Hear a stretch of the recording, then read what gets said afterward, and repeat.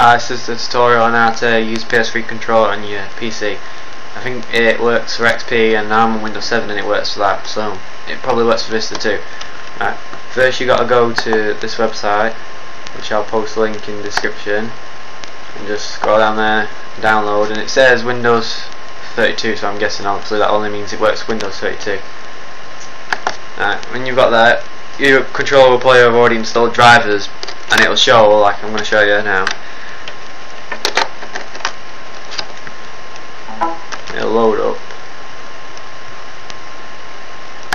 It'll show your controller there, or if you're on XP it'll look a bit different, but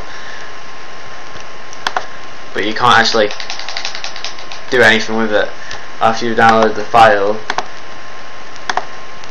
So should have this inside it. You want to run this one first and it'll just install whatever, and then when you've installed that you double click that and it should load up, command prompt box, whatever, and then after that's loaded you go back on here,